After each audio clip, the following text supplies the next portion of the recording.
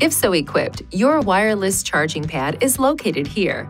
First, ensure your phone is compatible with wireless charging. Then set your phone vertically on the center of the charging pad. With all the doors closed and the ignition in the on position, charging will begin automatically. This indicator will illuminate orange while your phone is charging and green when charging is complete. If the phone is not charging, the light will blink orange for 8 seconds, then turn off. If you are experiencing persistent situations where the phone won't charge, it is recommended you visit a Nissan dealer for service.